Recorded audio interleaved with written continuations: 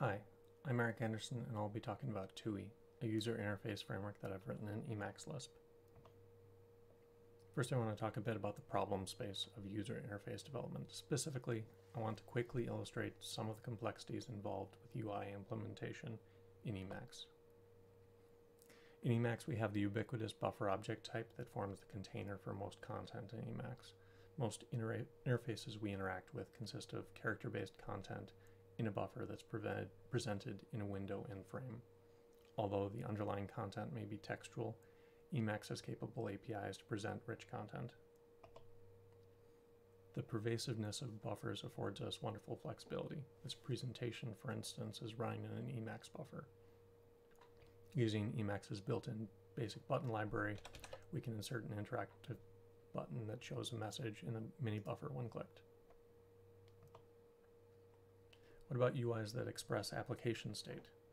Most applications don't have a static UI. As application state changes, the UI should change to display the desired content. One simplifying strategy is to simply re-render the entire UI upon any change. First erase the contents of the buffer, and then reinsert your UI again with desired changes and restore things like point and region.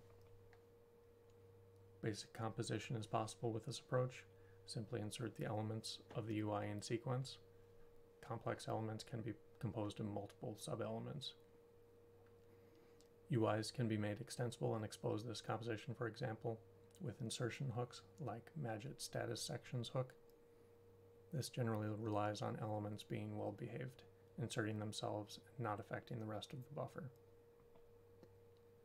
If we find ourselves with complex UIs, large buffers, long lines, or poor rendering performance, we might consider partial UI updates rather than re-rendering completely.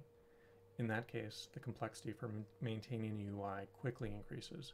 As accessible as buffers are, we don't have high-level abstractions for managing portions of a UI rendered to a buffer. It's left up to the programmer to track and update UI state.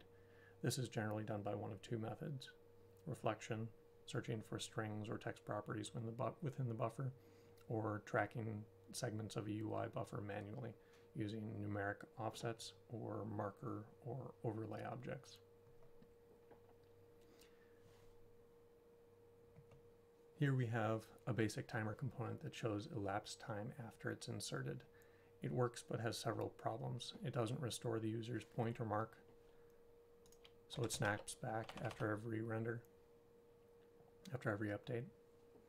It relies on singleton global state, so isn't designed to coexist with other instances of itself.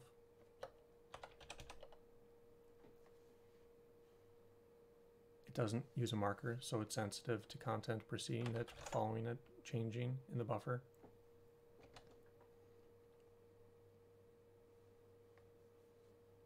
The update logic doesn't even consider which buffer it's trying to update. If I switch buffers, it will insert into another buffer or even the mini buffer. It can't remove itself or re-render if it gets corrupted, as you see. All in all, it's not a readily composable component. Addressing these components within this logic further increases the implementation complexity of this component, and still this component would likely have various subtle differences with other components implemented by other authors.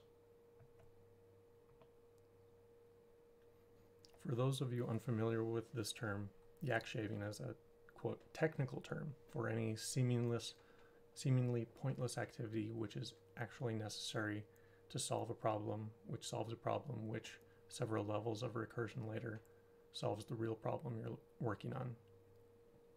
The itch that led to this project was the desire to display a dense summary of local Git repository statuses, encountering various implementation complexity for building UI elements. It led to the yak-shaving endeavor that produced Tui. When I wrote the library, I had recently played with the popular UI framework called React and had an interest in learning about the internal architecture of React. So rather than implement a string caching layer on top of tabulated list mode, I was rather inclined to go down the path of implementing the React API for Emacs Lisp. I'll offer a brief view of the Tui Emacs Lisp API. Inserting content is pretty straightforward. You take a component tree and render it in any Emacs buffer.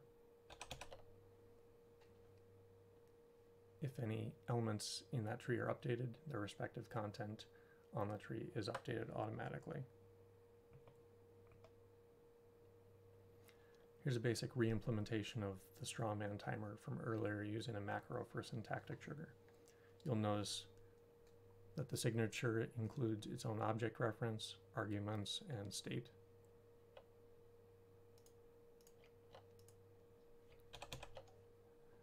Associating arguments and state with a component instance out of the box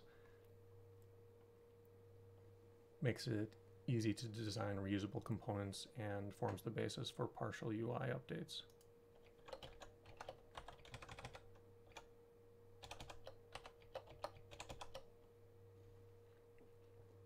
The component rendering anchors are durable, so content can be added and removed surrounding content, or even within the region of the component and replaced when it re-renders. Components will also cleanly remove themselves from a buffer when instructed to.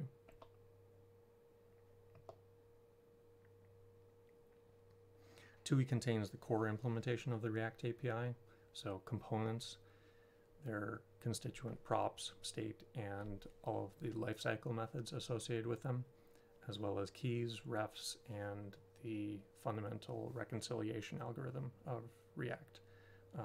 There are a variety of React APIs other React APIs that haven't been implemented yet. It contains some useful features so far, such as hot reloading, reflection, and various debugging tools, and some reconciliation logging. Lastly, I'd like to give you a quick visual taste of components built with Tui. The grid view that motivated my development of this package is very similar to Magit's list repositories functionality.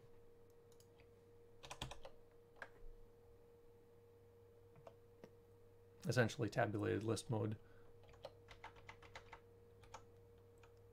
but portable and has a separated model and presentation layers.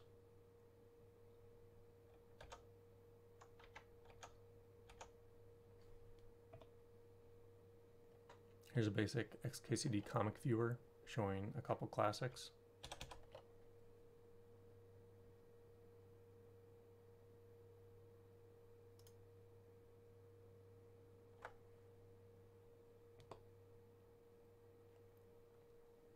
A long-standing React tutorial is building a tic-tac-toe game.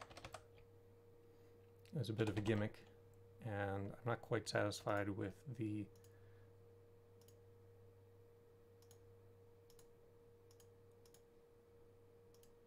buffer indirection, but it got me thinking about layout engines with text, so it was interesting.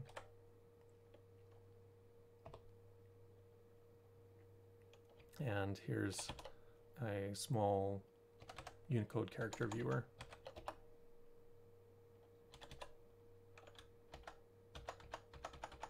Capable of showing a bunch of characters.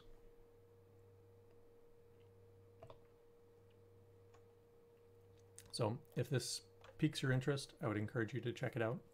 Tui should be usable by anyone with some basic eLisp familiarity. No prior knowledge about Emacs, or no prior knowledge about JavaScript or React is necessary. I'd absolutely love to talk with people about the Tui package, textual user interfaces in general, and really anything in Emacs. If you have any ideas, feedback, or want to contribute, please reach out.